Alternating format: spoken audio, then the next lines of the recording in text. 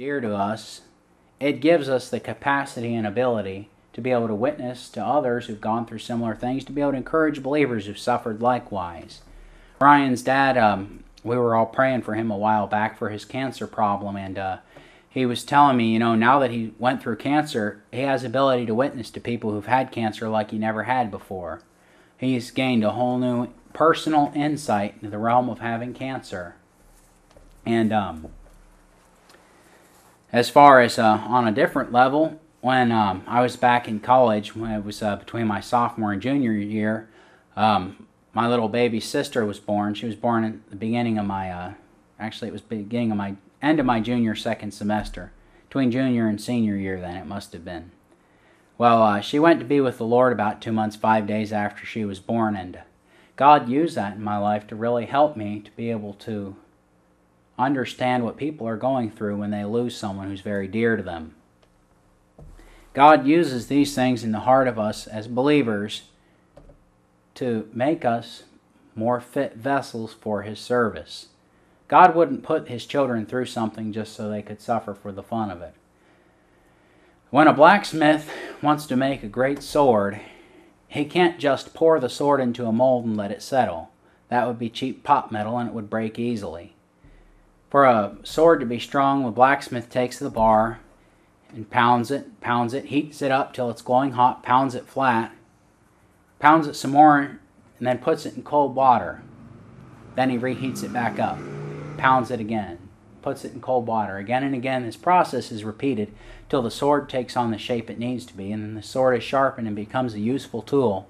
Without the heat, without the pounding, without the immersion in the cold water, the sword cannot be strong. The heat brings out the impurities and allows the metal to become malleable. The pounding compacts the metal and strengthens it. When the metal, the hot burning metal, is dipped in the cold water, suddenly, if I remember right, it's carbonized to a degree. It becomes harder and stronger as it's chilled. I don't understand the process thoroughly. If I'm mistaken, please let me know, and then we'll all know better. But we as believers cannot be all God wants for us if we never go through any hard times. Well, we see in chapter 4, verse 16 through 17, the Bible says, "For which cause we faint not, but though our outward man perish, yet the inward man is renewed day by day. For our light affliction, which was but for a moment, worketh for us a far more exceeding and eternal weight of glory. While we look not at those things which are seen, but the things which are not seen. For the things which are seen are temporal, but the things which are not seen are eternal." So we see here in verse 18 the contrast between time and eternity, between the here and the forever. And in verse 17 we see that the things we're going through are light affliction. The Apostle Paul calls getting rocks thrown at him till he's pretty much dead, he calls that light affliction.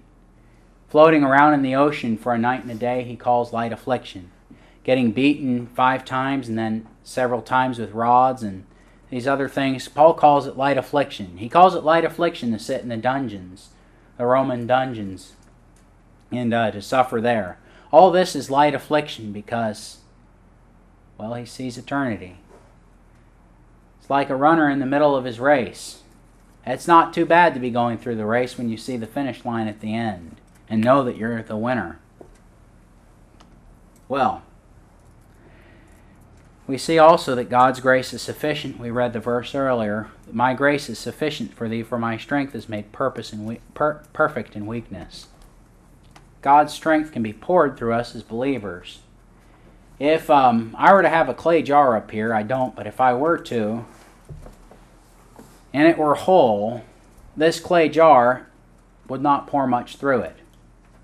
If I knocked little holes in this clay jar, it would be able to pour through the water better. And so when we as believers have holes in our lives, when our lives are broken, when they're not what we think they ought to be, when they're not whole the way we would expect or the way our lives would be desired, God is able to pour His Holy Spirit through us to work in the lives of those around us. Wholeness is not what the Christian life is all about. Wholeness, that is, of our own self. There is great and complete wholeness and satisfaction in Christ, not with the things of the world, but with Christ himself. The book of 1 Corinthians also provides a pattern for repentance and biblical restoration. This is very important because in 1 Corinthians there was an individual who was sinning grievously with his mother-in-law, his father's wife, and not his mother-in-law, his father's wife. That's not the mother-in-law. Chapter 2, verse, let's see, for sake of time I'll only read several of them. Verse 4, For out of much affliction and anguish of heart I wrote unto you with many tears, not that ye should be grieved, but that ye might know the love which I have more abundantly unto you.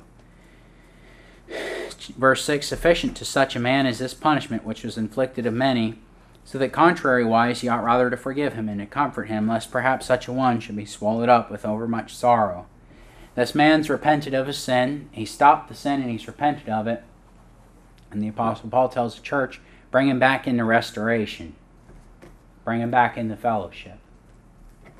Chapter 7, verse 7 through 16. We won't read the whole portion for sake of time, but the Bible says, For godly sorrow worketh, chapter 7, verse 10, worketh repentance to salvation not to be repented of, but the sorrow of the world worketh death. For the selfsame thing, ye have sorrowed after a godly sort, what carefulness it wrought in you, yea, what clearing of yourselves, yea, what indignation, yea, what fear, yea, what vehement desire, yea, what zeal, yea, what revenge. In all these things ye have approved yourselves clear in this matter. Wherefore, though I wrote unto you, I did it not for his cause that had done the wrong, nor for his cause that suffered wrong, but that our care for you in the sight of God might appear unto you. And it says, Therefore we were comforted in your comfort, yea, and exceedingly the more joyed we for the joy of Titus, because his spirit was refreshed by you all. They'd gotten things right. They'd repented thoroughly and clearly. This repentance it talks about in chapter 7, verse 9, is not the repentance from lostness to salvation. This is repentance in a believer's life of sins. When we as believers don't get things right in our lives, it does affect more than just us. It affects our believers around us. It affects our church. In the Senate, the church of Corinth was destroying the whole church. The church didn't have God's power in it. Things were going crazy in the church, and perhaps the worst of all the sins was the one mentioned, which brought the Apostle Paul a severe call for discipline on the individual. But the church got things right. And this brought great comfort to the Apostle Paul and to Titus, his fellow laborer. Roman numeral 3, outline. This is a very basic outline of the book of 2 Corinthians. It's just really to provide a quick handle to the book. It's not a thorough outline. If you want a more thorough outline, we could get you one. But this is a good and quite workable outline, and you remember it like this: the ministry and the minister. The ministry, chapters 1 through 9. The minister, chapters 10 through 13. The ministry, capital letter A, of comfort, capital letter B, of the gospel, and capital letter C, of giving. The first chapter is the ministry of comfort. Chapters 2 through 7 is the ministry of the gospel.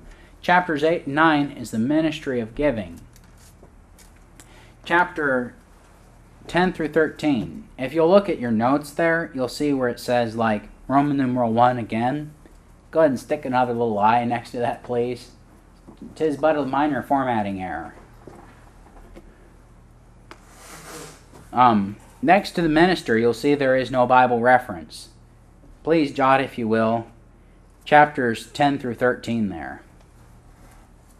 'Tis yet another minor formatting error. Chapters 10 through 13.